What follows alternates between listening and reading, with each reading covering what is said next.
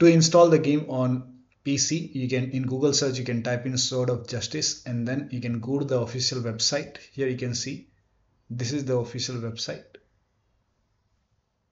and then over here you can see PC download. You can click on it,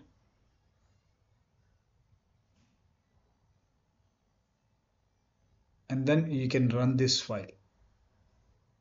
Let the download complete. Once this is complete, you can click run this file. Now you can even install the game on Steam. So you can go to Steam and go to Steam website. Over here you can see install Steam. You can install Steam, and then you can log into Steam, launch Steam, and in the search box you can type in the name of the game over here, and then you will see the game over here. Here you can see, and it's free. Now over here you can see play game option, so click on play game, and it will prompt you to install. So click on install over here, click on accept over here, and then you can go to library, and here you can see the game is installing.